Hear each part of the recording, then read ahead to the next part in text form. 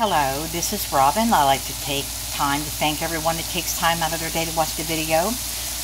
I had said on a previous video that I was making my pizza. I'm not putting hamburger in like I usually do. This is bacon, sausage, and onion. And I'm browning it up now, and then I'll drain it. And I put garlic powder and pepper. And then this is the mozzarella cheese, and we buy big bags of pepperoni and we freeze them. So that's the pepperoni. This is the pizza crust. I don't make my own pizza crust, and it's the Great Value, and I bought 2 of them. Here's the dough, because there's my pizza pan. It's pretty big, and you put half a cup per bag of hot water, warm water. Let it sit for 5 minutes, and that's it.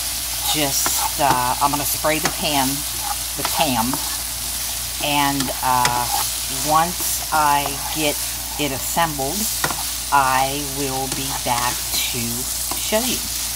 Okay, I'll be back. Okay, here's the dough. I got it out, spread out. I sprayed the pan with Pam. So I'm going to put the toppings on it, and then I'll be back. And I forgot to show you, I'm using the Great Value sauce. Okay, that's it with the sausage, bacon, and onion on it. And I'm going to put the cheese and the pepperoni. And I did add some pepper and garlic powder to the sauce. And I'll be back.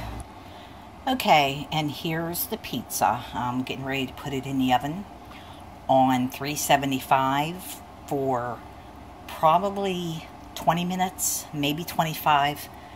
I'm going to keep checking it. So I will definitely, if I don't forget, I'll definitely let you know how long it cooked. Alright, I'll be back. Okay, and this is the pizza out of the oven. I'm going to cut a piece and plate it up, and I'll be back. And there's my slice of pizza. And yes, it's messy, but it's good.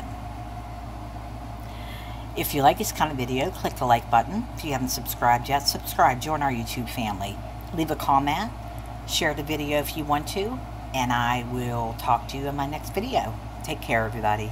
Bye.